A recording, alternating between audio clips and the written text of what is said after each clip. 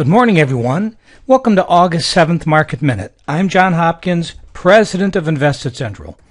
Right now, we get the Dow futures up 30, the S&P futures are up 4, and NASDAQ futures are up 14.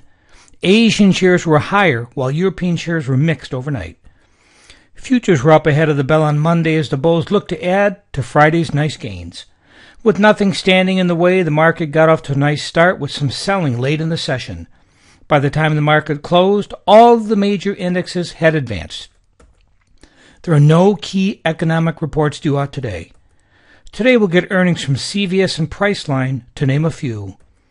On the S&P, we've got the 20-day moving average at 1366, the 50-day at 1342, and the 200-day at 1323. The S&P closed at 1394, with support at 1366 and resistance at 1400. The bulls got off to a great start Monday morning while adding on to Friday's solid gains. I've been talking about 1400 as the target on the S&P lately, and what was the high on Monday? 1399.63. And, not unexpectedly, traders took some profits off the table at the end of the day. But, even though the market lost some gains late, we saw higher highs on all the major indexes and setting the stage for even higher prices. Next key level of resistance on the S&P, that April high of 1422. My thinking is on any further selling, buying will resume, and eclipsing 1400 will put the bulls in good shape.